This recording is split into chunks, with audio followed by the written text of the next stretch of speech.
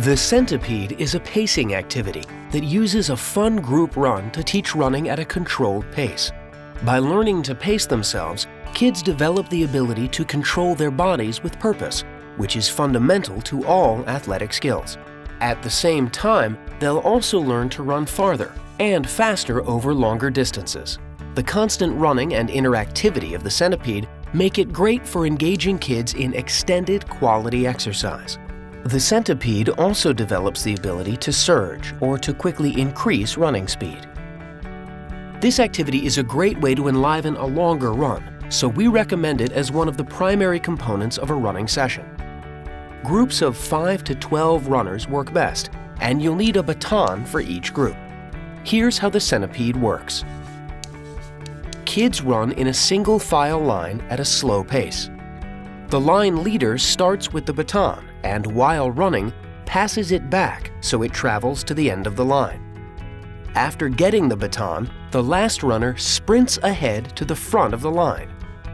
This new leader then begins passing the baton back, and so on.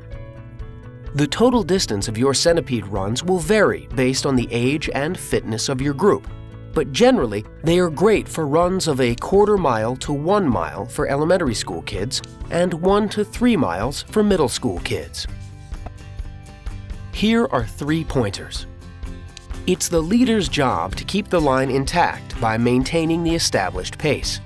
Because there is a lot of sprinting in the activity, the overall pace of the line should be a slow jog. Frequently remind your kids, and particularly the leader, to stay together as a group.